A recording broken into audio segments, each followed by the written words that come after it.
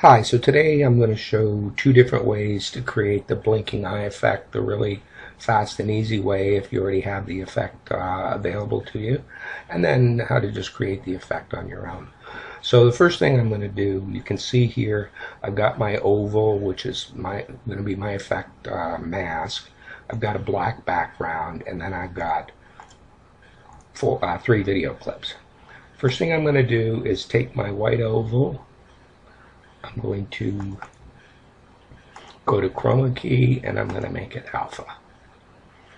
Next thing I'm going to do is go to size and position and take that same oval and redirect it and make it a different size, because you can see these edges are a little bit cropped because it's quite large. So I'm just going to drag this in on both sides, and that's probably about where I want it. Then I'm going to just click center because I want to keep it consistent throughout the effect. So now what I'm going to do is I'm going to right click on the white oval. I'm going to go to video effects, load video effects.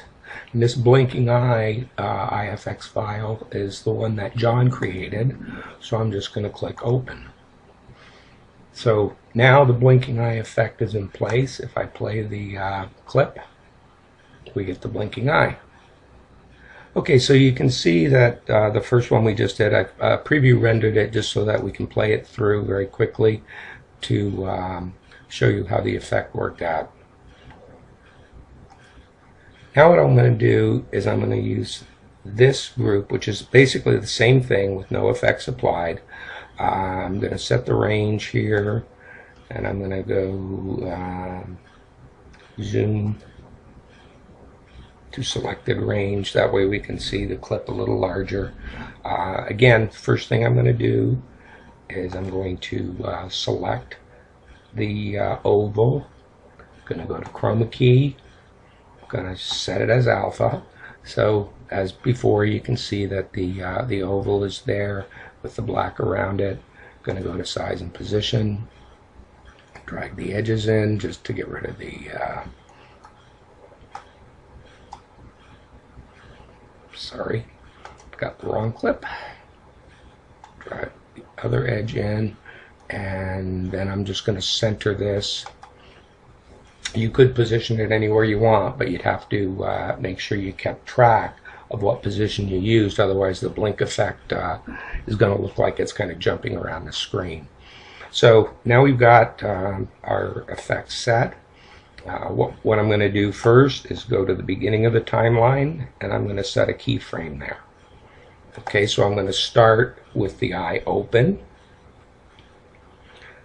Then I'm going to drag to the transition between the two effects. Go back to the end, and here what I'm going to do is I'm going to remove the keep aspect ratio, keep proportions, and I'm just going to shrink this horizontally down to as small as I can get it. In this case 2 is good, and then I'm going to click center, and I'm going to have my keyframe there,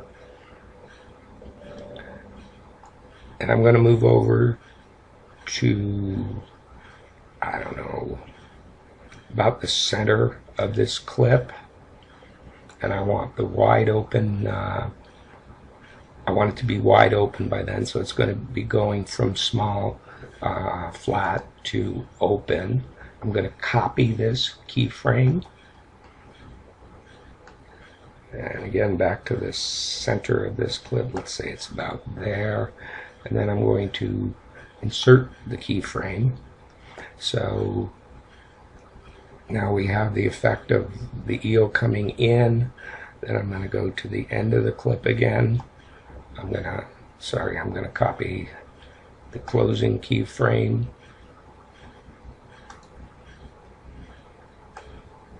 go to the end of this clip, and insert the keyframe. So again, I've got the moray eel coming in and closing again. So finally I'm going to go again to about the middle of the clip, because that's kind of where I want it to be. I should have copied the keyframe. So I'm going to copy the wide open keyframe.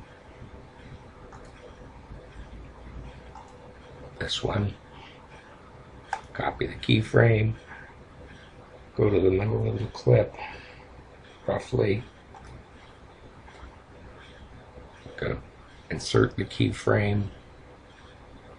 So now we got the alligator wide open, and I'm going to go to the close keyframe again, and copy it, end of the timeline, roughly the end of the timeline, and I'm going to insert that keyframe there.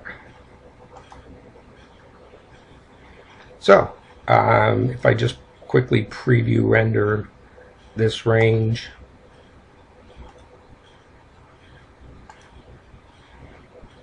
it's just going to take a couple of seconds. Now we'll be able to play the clip, and you can see the blinking effect that we just created.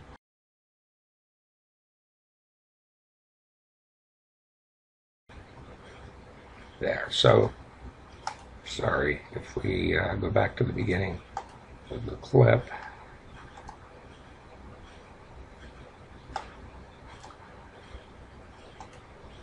Play it, we got the eye closing, the moray eel coming in, closing, and then the alligator coming in and closing.